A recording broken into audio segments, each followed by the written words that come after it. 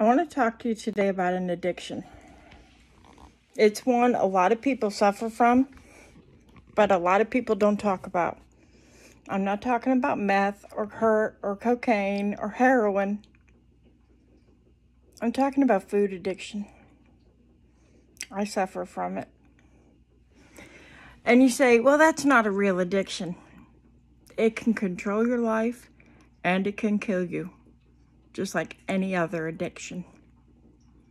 How do people first get involved in food addiction? Take me, for example. Very young kid, disabled, single mom. My sister and I were latchkey kids for a long time. 8 or 9 years. My first 8 or 9 years, till I was 8 or 9. And my sister had her share of troubles, so did I. We'd come home, and instead of talking to each other or waiting and talking to Mom about our day, we would find some comfort food in the cabinet. And that made us feel better for a short time. Same thing with drugs. It makes you feel better for that short time. If you heard snoring, that's my Archer, my service dog. So it's a real addiction. And it's a very bad coping skill. And I'm not judging anyone. I'm there. I'm telling you what I know from experience. The eat to live, you only eat because your body needs fuel, is not thought of when you're a food addict. You live to eat. You go to a Christmas party or an art function, like I like my art group, and I found myself thinking, I wonder what food's going to be there tonight. Not, I wonder what new technique I'm going to learn. Or I wonder if I'm going to see my friend Anne. I wonder what I can eat there.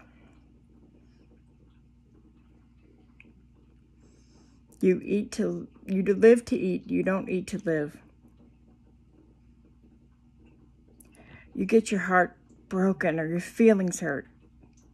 Do you use a good coping skill or do you not? Going to the cabinet for that bag of chips or the freezer for that ice cream when your boyfriend breaks up with you will make you feel good in the short term. But it can destroy your health, mentally and physically. It's a bad coping skill. How does it develop? Well, exactly that. It's a way to cope with pain, with anger, with depression, doubt, fear. Instead of recognizing the emotions and the root and dealing with that, we deal with the symptom and try to make it go away. Isn't that how addiction works? So what do you do about it?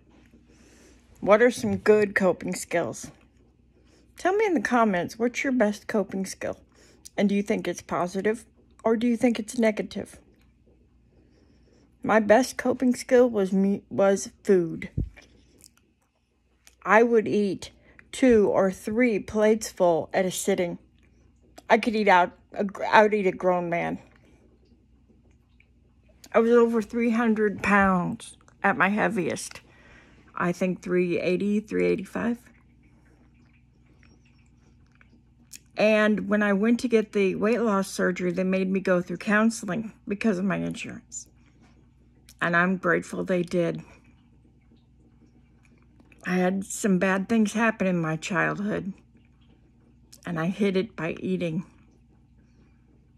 I didn't tell anybody I was being sexually abused by the landlord or the landlord's son or whoever the heck it was. I ate. I hid it and I ate.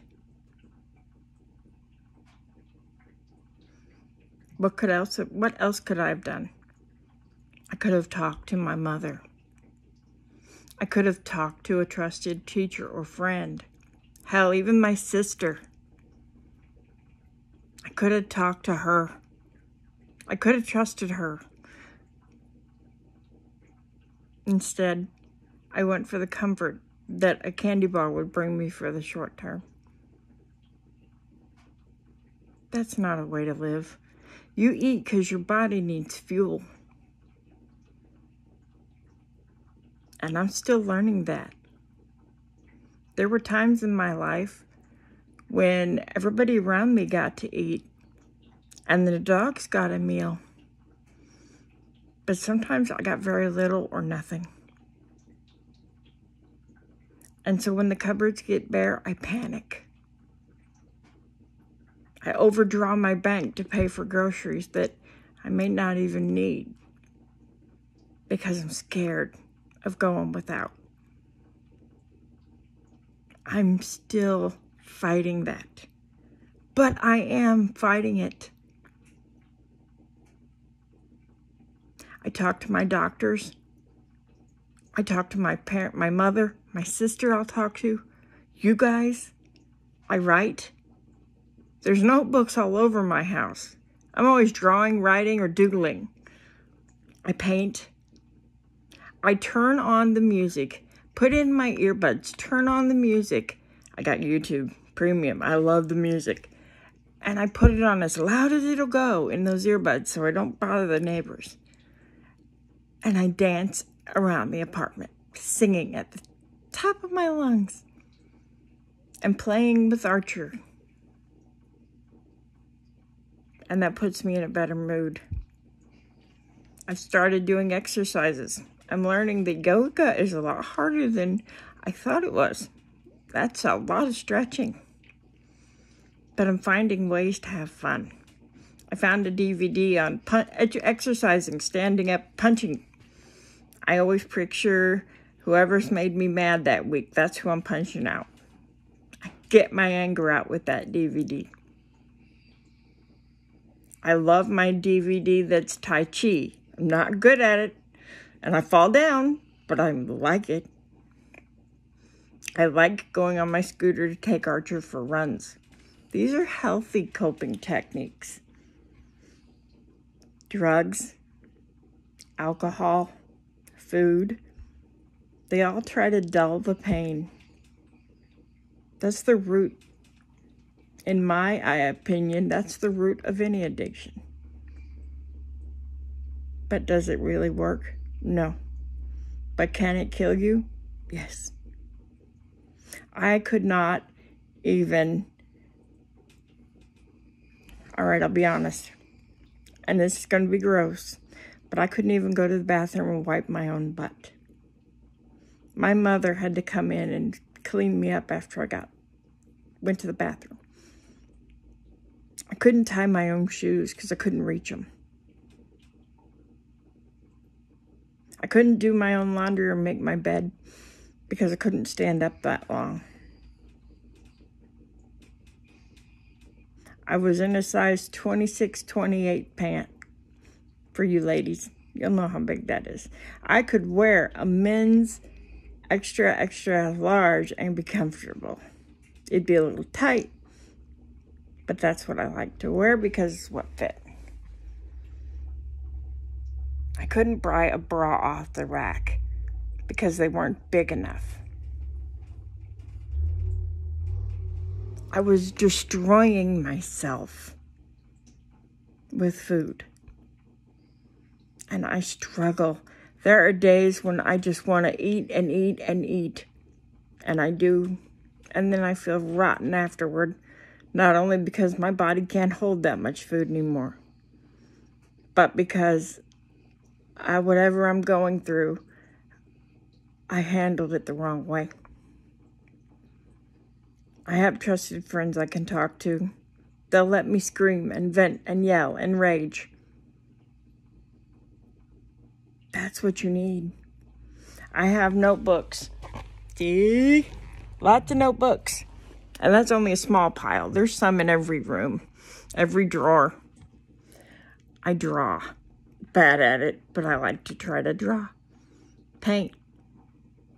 Sometimes I get in the shower and scream. Sometimes I grab some cookie dough and a spoon. Which one's the healthier option? Mentally, physically, emotionally, all that matters. What are some good coping techniques? Let's take a look. I've mentioned several. Singing, dancing, journaling or writing in a diary, exercise, playing with animals, talking to others. Make a video, put it on YouTube,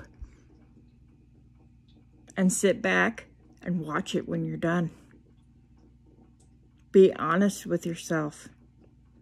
Before you grab that cookie dough or that ice cream or that candy bar or hot dog and just start eating as much as you can because you want to feel better.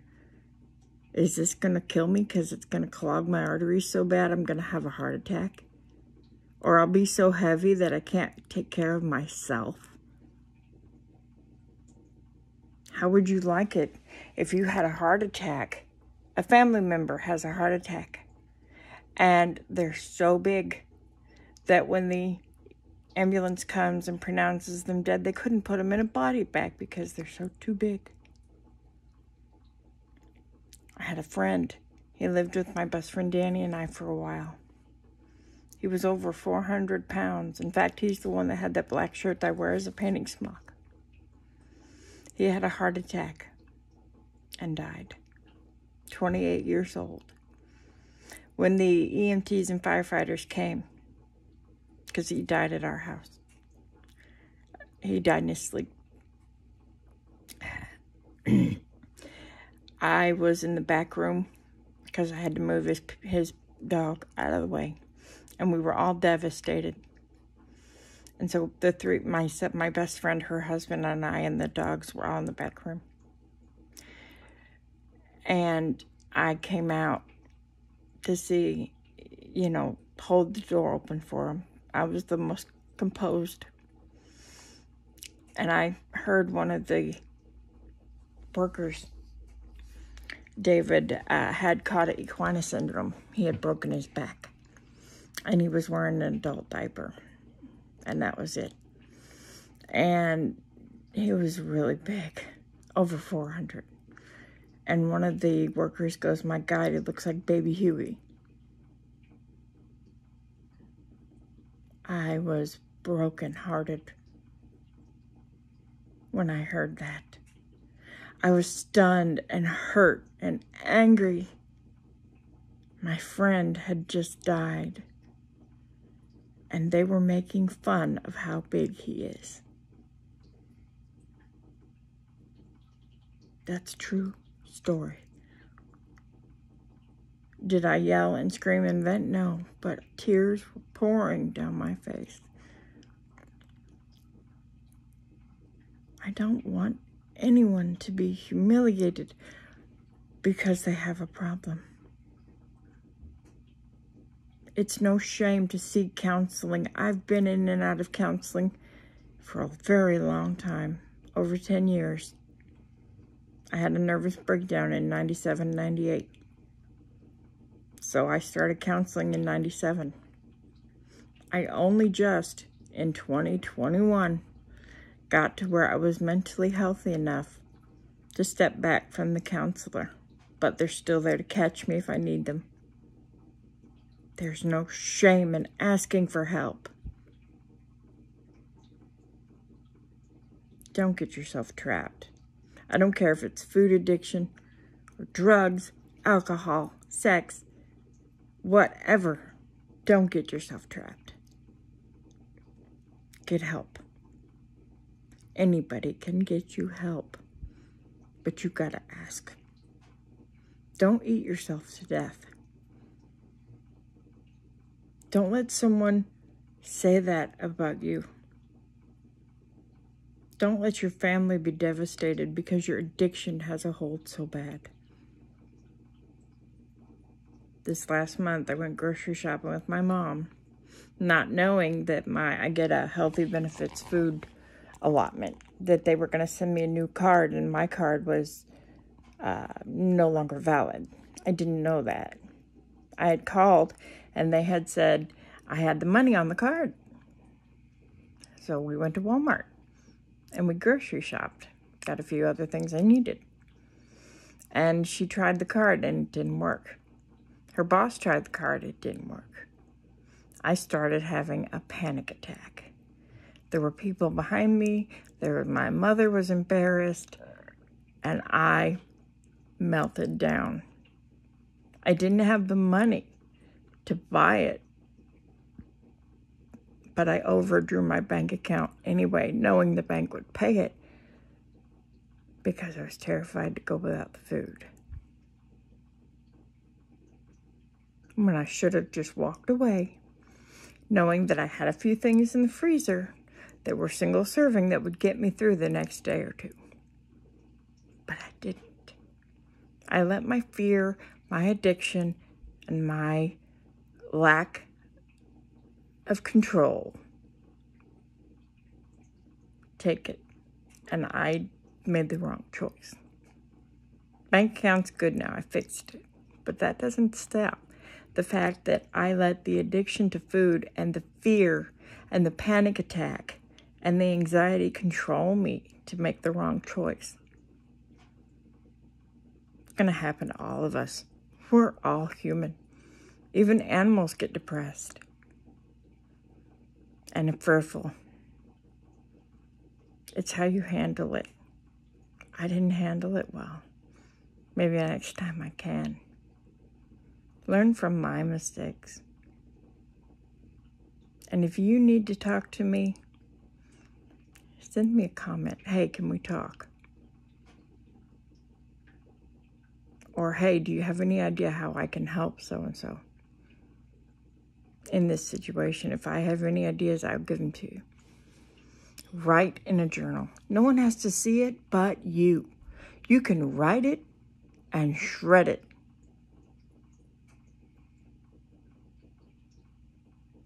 No one has to see anything like that but you until you're ready.